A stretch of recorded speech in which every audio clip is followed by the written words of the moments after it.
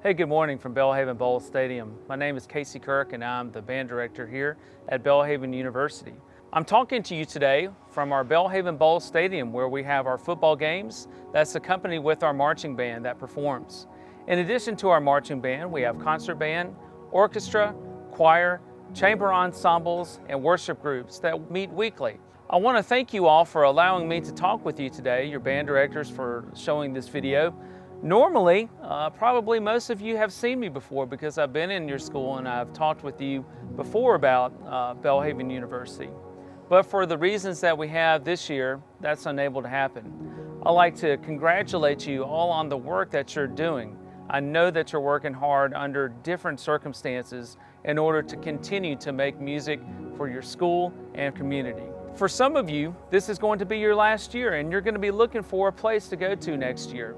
I invite you to check out Belhaven University. Here in Belhaven University's music department, we have many different ensembles for you to choose from, and you don't have to be a music major in order to participate in them. You can choose from marching band to wind ensemble, color guard, dance team, choir, worship choir, chorale, orchestra, and chamber ensembles.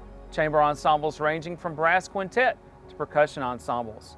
Not only can you earn a music scholarship by participating in any of our ensembles, but you can also get highly rated academic scholarships. And you can also learn from teachers that believe in Jesus, teachers that believe in the inerrancy of Scripture, teachers that believe in the kingship of Christ in all things.